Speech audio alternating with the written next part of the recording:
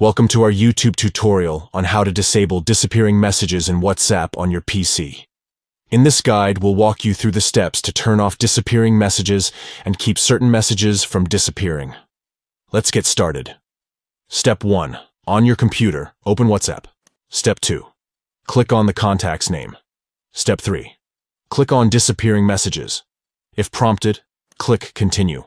Step 4. Select Off to disable disappearing messages. Step 5. Scroll to the top and click the arrow next to disappearing messages.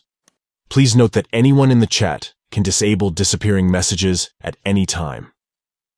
If you want to keep specific messages from disappearing, make sure the duration time has not passed.